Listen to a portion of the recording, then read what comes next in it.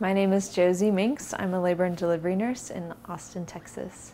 And I'm here to talk about some of the symptoms during the first trimester during pregnancy. There are many symptoms, including nausea and vomiting, often a first sign. There's breast tenderness or swollenness, which is due to the hormonal changes.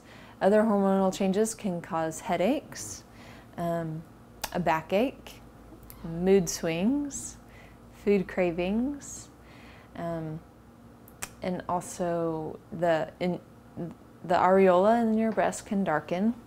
You might experience fatigue. The level of progesterone increases, and so oftentimes you experience extreme fatigue.